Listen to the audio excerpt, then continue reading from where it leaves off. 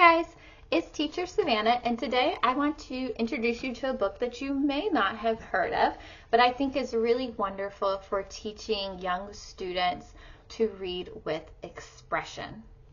This book is My No, No, No Day by Rebecca Patterson. Part of why I love this book so much is that it does help students read with expression. A lot of times beginning readers will read in a very flat and monotone voice. This book naturally lends itself to reading with expression, to reading with more inflection and intonation. And what I really like is that it has visual cues.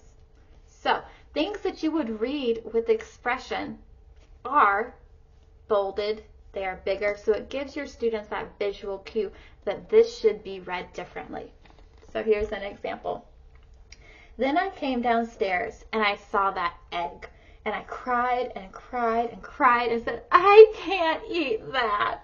And Mommy said, you could eat it last week. Look at Bob eating his mashed banana.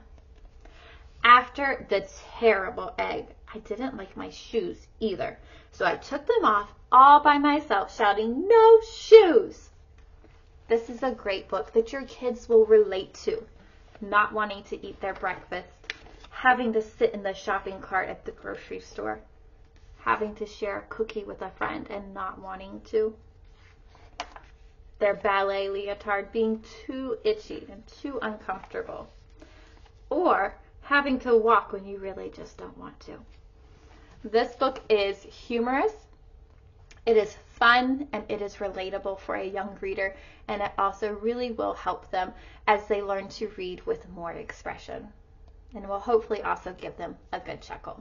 I hope that you and your family will enjoy this book as much as my family